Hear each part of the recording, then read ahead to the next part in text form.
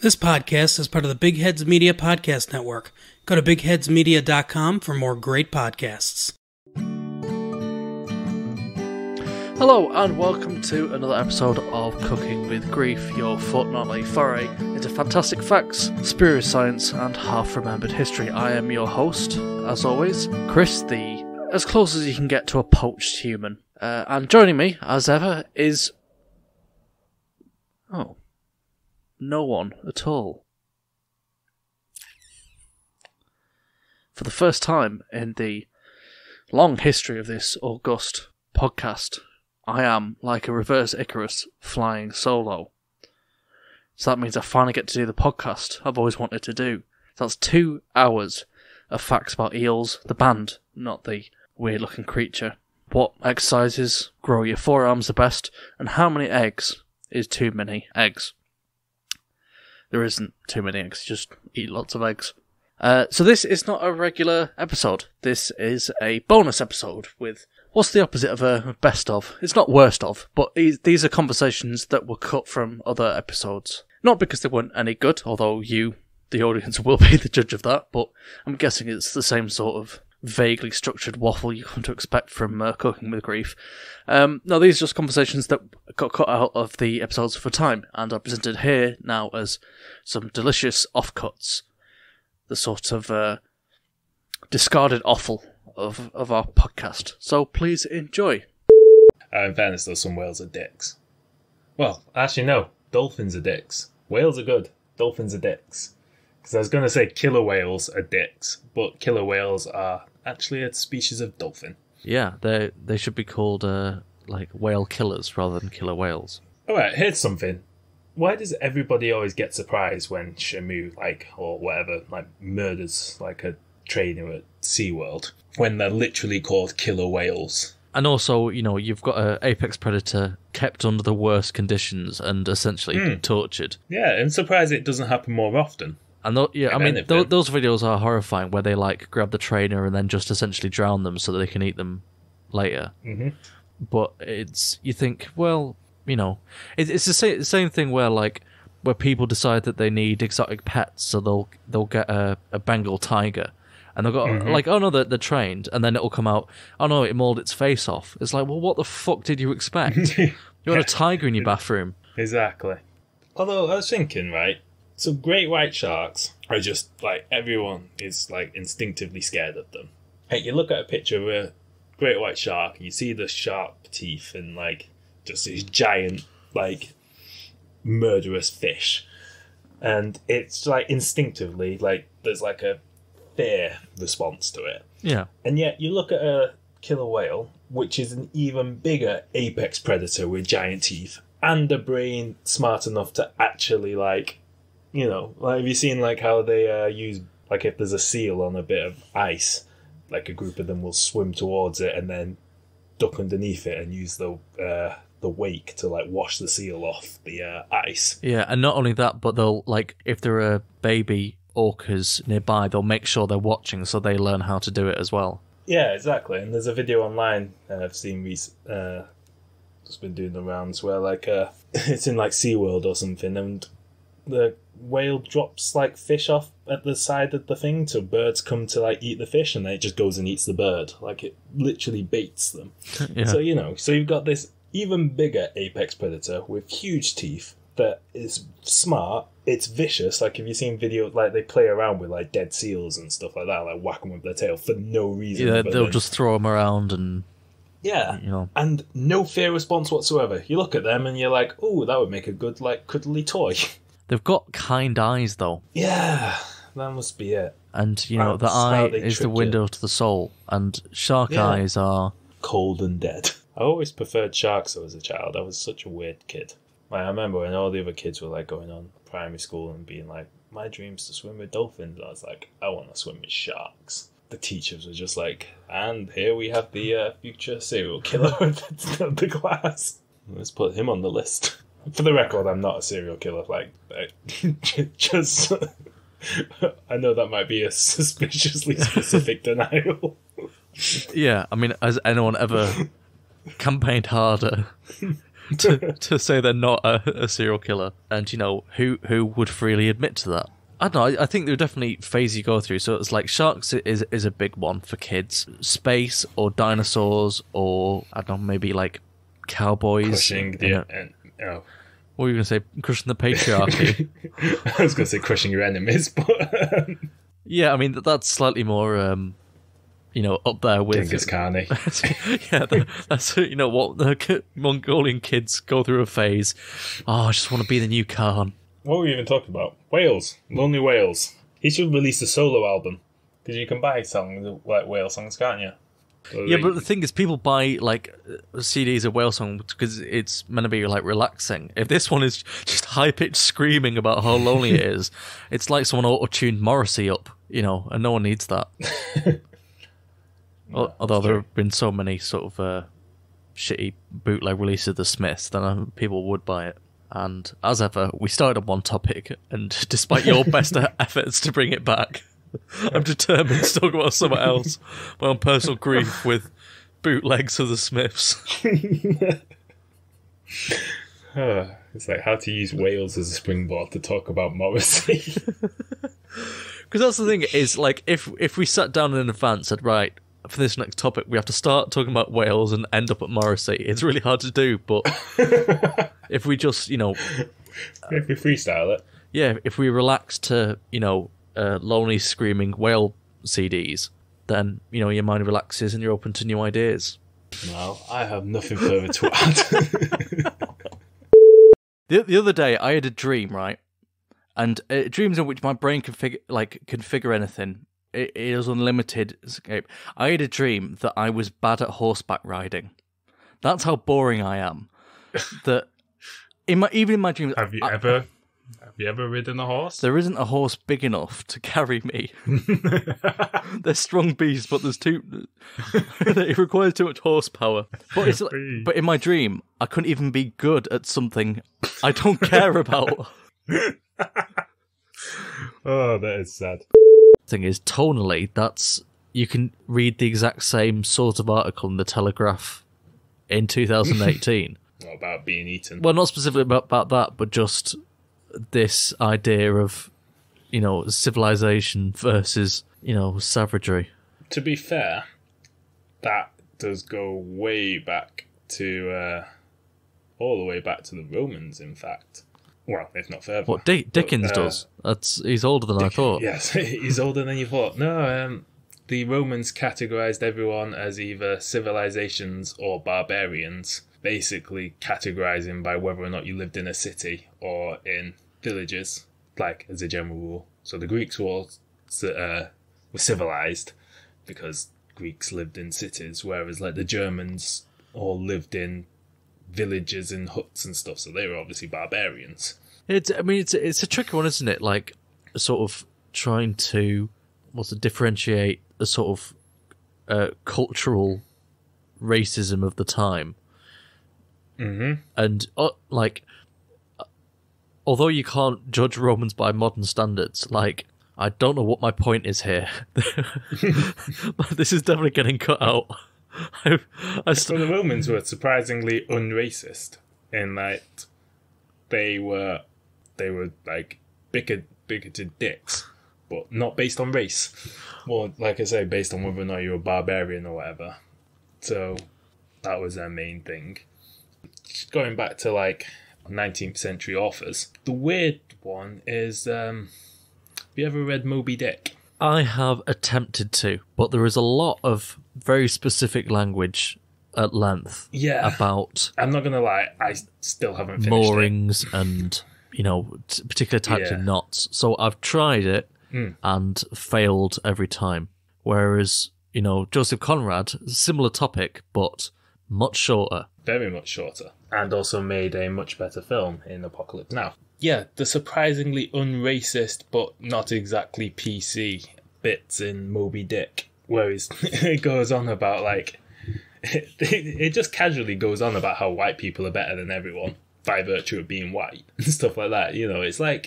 It's not PC, but it is surprisingly there's all bits about respecting the customs of the savages because they have a good heart and stuff like that. Instead of being, it's like that weird thing where it's sort of like, you're a savage, but you're all right. Yeah, you're one of the you're one of the better ones. Yeah, which for its day was probably like quite forward thinking. Instead of being like, there's no hope. And like, oh yeah, well, he can still be a good man in his heart, even if he's not a Christian. Yeah, I guess for its time, that is quite neighbourly. Yeah, it's probably like it's probably considered like a libtard, snowflake. SJW. Yeah. I'm just trying to think of obviously cut this out if I don't think of anything. I'm trying to think of a pond that combines shrimp and a jazz player. Good luck.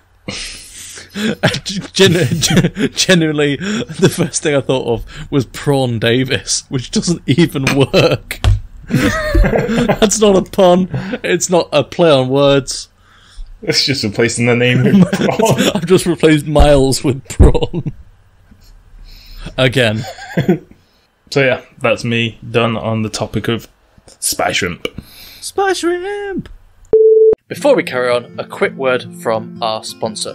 Now here at Cooking with Grief, we've long campaigned for advertisers, and we've finally got one.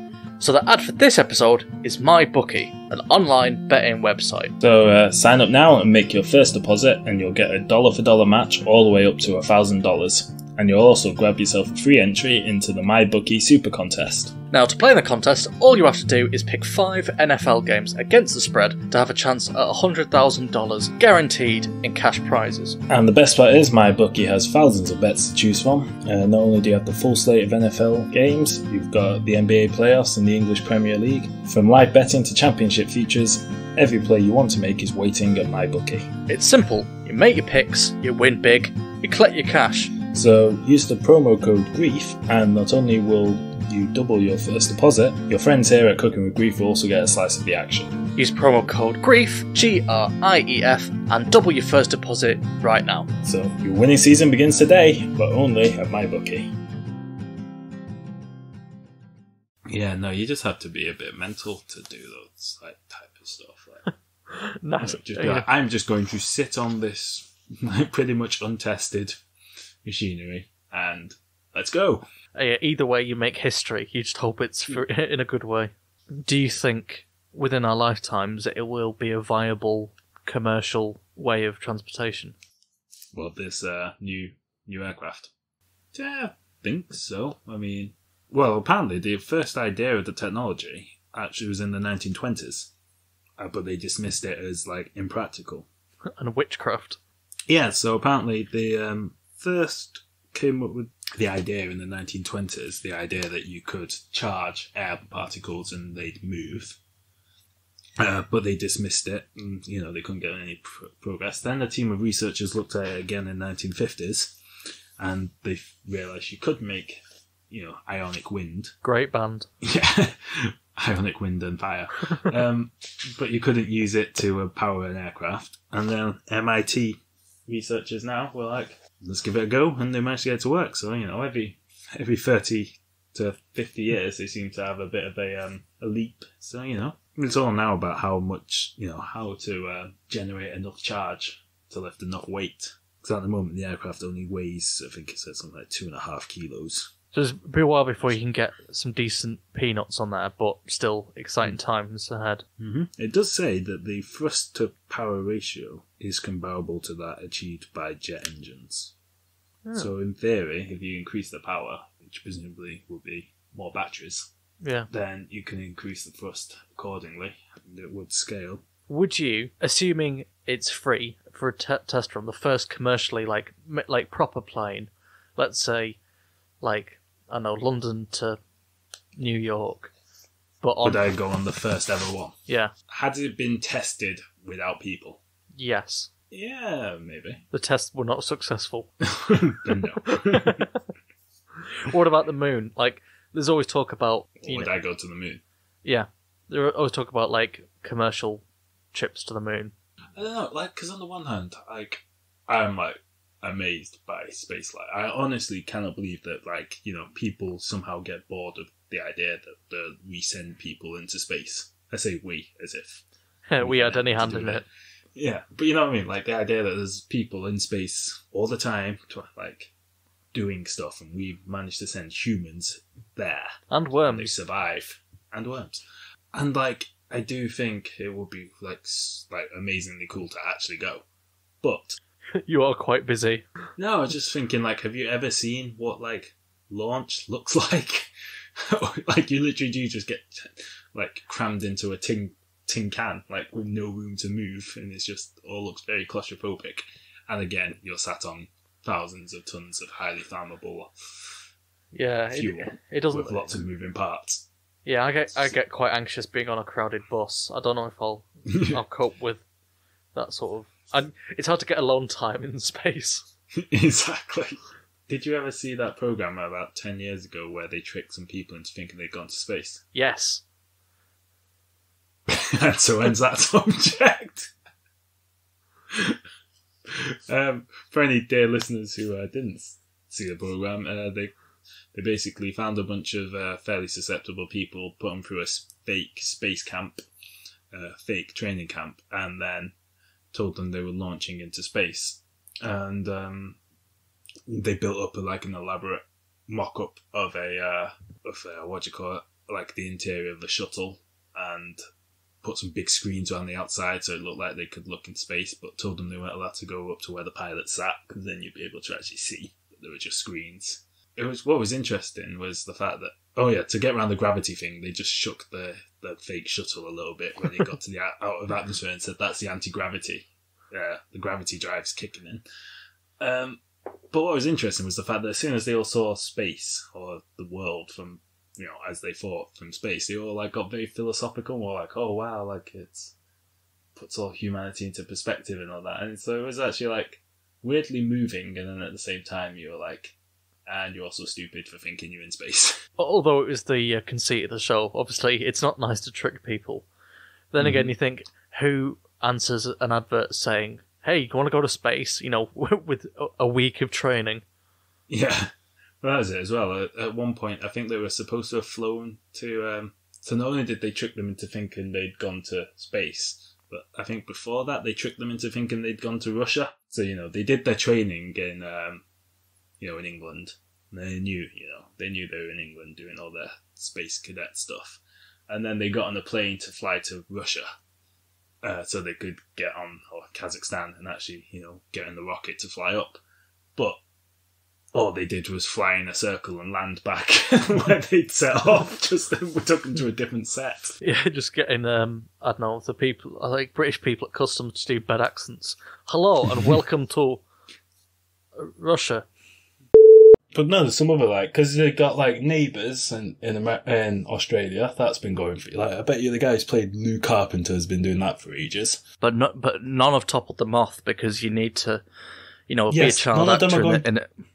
You have to be a child actor. I accept that this Moth has won. The Moth is safe. We're not taking it away from the Moth. I was going to say, and then in America you got Days of Our Lives. That has also been going since... Is it still going? I think so.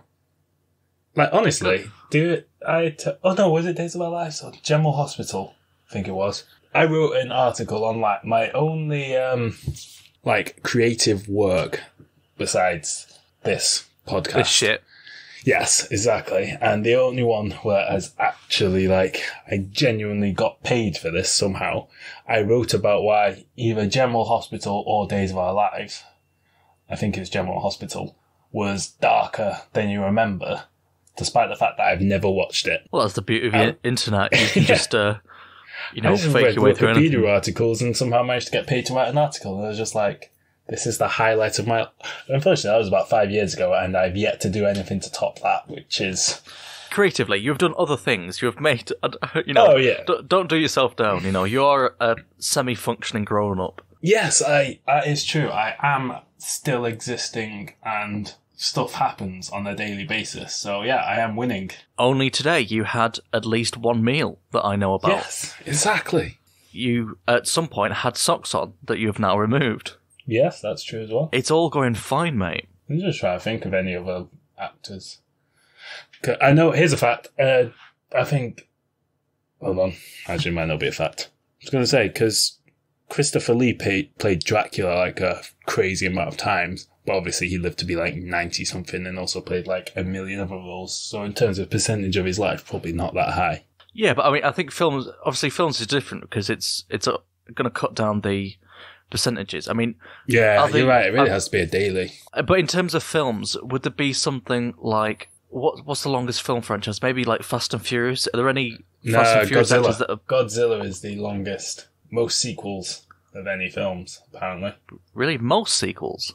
Yes, Godzilla's been going since like 50s, 60s. Yeah, but I thought there were only like a couple of films. I didn't know. Oh, God, no. God, no. Godzilla, no. You got Godzilla, Godzilla vs. King Ghidorah, Godzilla vs. Mothra, Godzilla vs. Mechagodzilla, Godzilla vs. King Kong, Godzilla Remake again, the upcoming Godzilla vs. King Kong. Could you argue that Pacific Rim are spin-offs? It takes the same concept, but Godzilla's not in it. It's Godzilla Redemption, where he finds his sensitive side. No, that's all I got. To be fair, you've got quite a lot. Like off the cuff to have that much, Godzilla knowledge in your back pocket is. I'm not going to say impressive because it's absolutely worthless, but I can't deny the synapses it took to be able to get that information. Thank you. That's you have a wonderful, pointless brain. Thank you.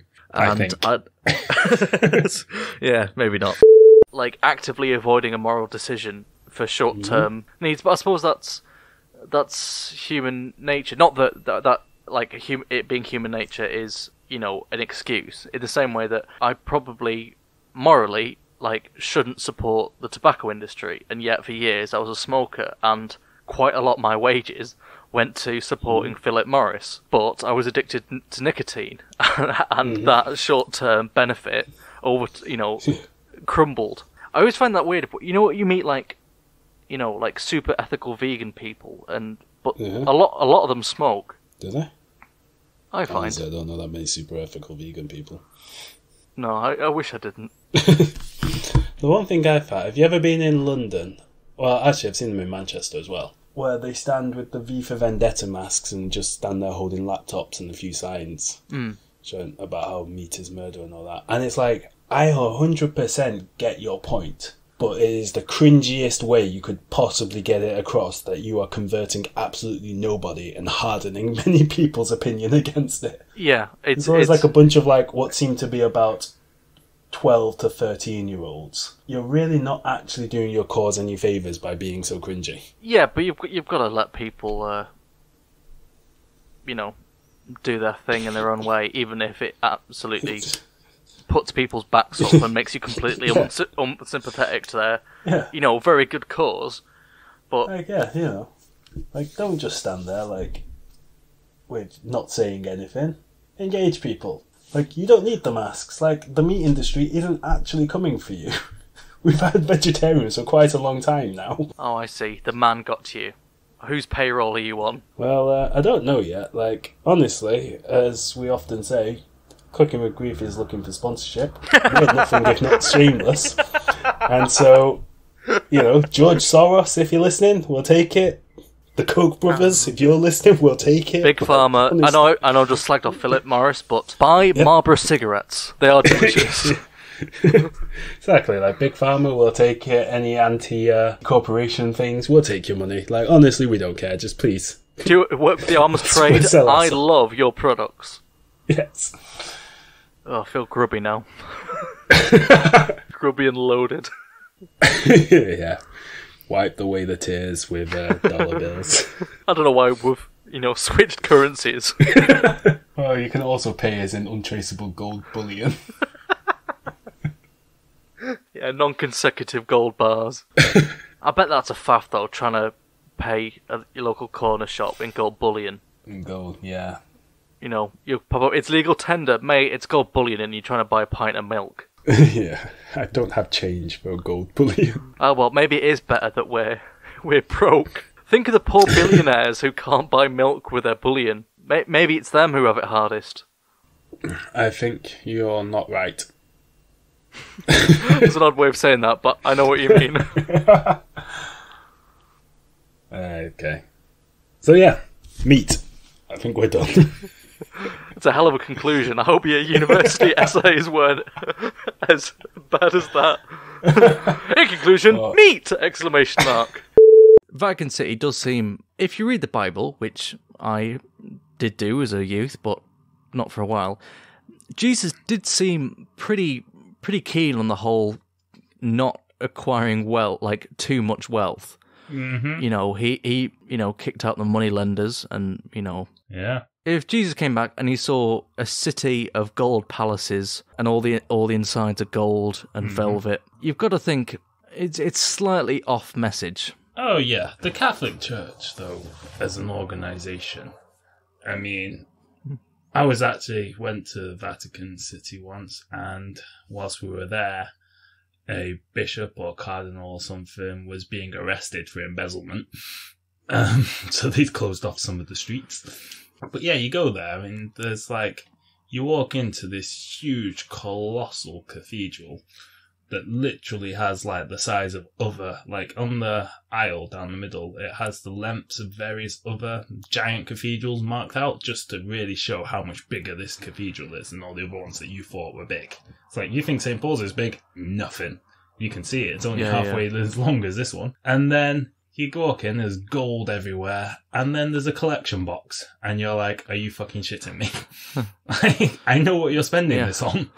I can see what you're spending this on. It is not going to the poor. It is going to more gold leaf. This is not the body of Christ. This is black salt caviar. I mean, you can understand that if you're an illiterate peasant and, your 10 previous generations have spent their entire lives as labourers and craftsmen building a church or a cathedral or whatever, then there is a level of it must be so awe-inspiring that you think, well, these guys clearly know what they're talking about, because they read this book that we're not allowed to read, and it told them to make this building, which is objectively the most impressive thing that I, a illiterate peasant, will ever see. Even if literate, it would probably be the best thing you'll ever see. And even today, they're amazing. It's a convincing argument that you think. Oh yeah. Again, going back to if we were billionaires, part of me would really want a gaudy cathedral in my just something really megalomaniac. I thought you were going to say to start your own religion. Oh yeah, I could do that, but that seems like a bit of effort. I just want the trappings and the building. I mean, maybe have one room of your house done up as a cathedral, or have a cathedral as as your house, your bathroom, and there's just at the pulpit there's just a toilet, and that's it. It's the only thing in the room. Well, the thing is though, is imagine the echo on that. That would be quite an echo. But that one in Barcelona that's being built for the last 100 years and it's still not finished. Well, they keep napping in the afternoon. That's why it's not getting done. But yeah, you're right. It just takes if you say, it would literally take you 10 generations of your family to see this from start to finish. I made an absolutely sick one on The Sims once. It was amazing. That is genuinely the highlight of my architectural career. You started off so against the trappings of wealth, and then you talk yourself into it, going, now that I think about it, I'm only against the trappings of wealth whilst I don't have any. But I'm fully aware that as soon as I am on the other side of the fence, I'll be like, low taxes, libertarianism for all. You sound like a Tory in the making. As soon as you win the lottery, I earn this money, it's mine. Yeah. I don't want it to pay for schools and hospitals. Yeah, exactly. I'd be like, so, what, you didn't work hard enough to happen to be born to the right family? Fuck you. Fuck you for being lazy. I think that's the Republicans' party slogan, isn't it? Fuck you, you're being poor wrong. Yeah, exactly. For a podcast that we decided was not going to touch on religion and a political, we've laid our cards out. Yeah, you can probably read between the lines. or the lines. Yeah, I was going to say, because the line is just a sentence in bold text that reads, maybe not keeping all your money to do stupid shit at the expense of other people in your country is maybe a bad thing. Maybe. Until we get that money, and then we will spend some of that money getting this episode erased from the internet's history, and there will be no trace of us being hypocrites. And there will be, a new podcast called Cooking with Wealth, and every topic will be about how great it is to have money. Exactly. Well, we'll put the world to rights. Yeah. Should we hit stop? Did you know that a man once jumped into a bulletproof window so much that he busted it out of the frame and fell to his death? I do. Hey, I'm Nicholas Howe, and I made an improvised comedy storytelling podcast about this death and many others. Using a multiverse of me's as the catalyst, I explore the various ways people have died. I also have special guests on and freak them out about how dangerous the world is. Did you know lakes can explode? You do now. Listen to the How Will I Die podcast on iTunes or wherever you get your podcasts, and follow us on Twitter at HWIDIEPOD.